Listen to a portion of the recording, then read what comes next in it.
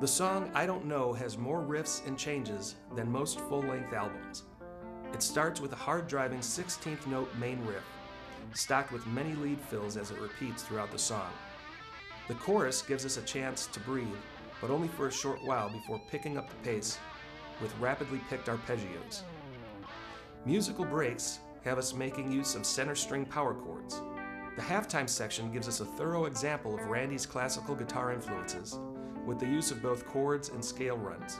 On the studio versions, there are several guitar parts woven together, which also cause modulation, giving an even deeper chorus effect than what is actually used. Since there are several guitar parts during this section, I also referenced a video to see what Randy played live, which is an added bonus lesson at phrase 15. Here, the song builds up again to a blistering solo that manages to cover most of the fretboard.